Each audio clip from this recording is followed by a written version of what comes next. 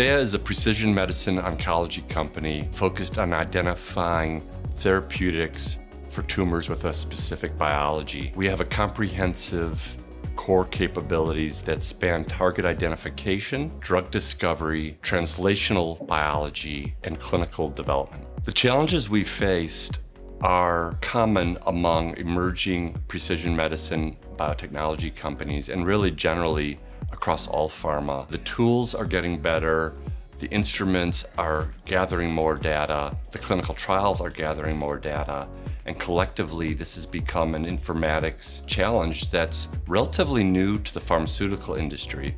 But fortunately, we're blessed to have the IT support from that entire industry that's really now converging with pharmaceutical industry to create new opportunities and across these platforms. In order to solve these challenges, we leaned into out-of-the-box technology. I'm talking about AWS Aurora, glue jobs, catalogs, S3 buckets, and CloudFormation templates. We could automate and integrate all of our data in a seamless way across existing programs and easily add more research programs in real time. When I think about the results we've seen in solving these problems with AWS, I think about the time and the money that we're saving.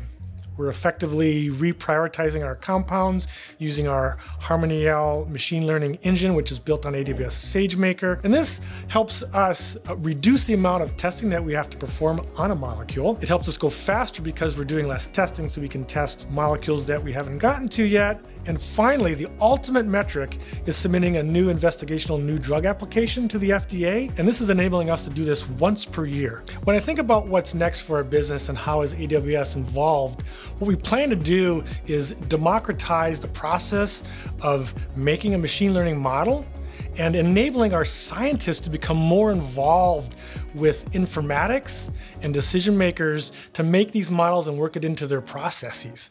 So it won't just be informatics staff making models, we will have everybody be able to make models.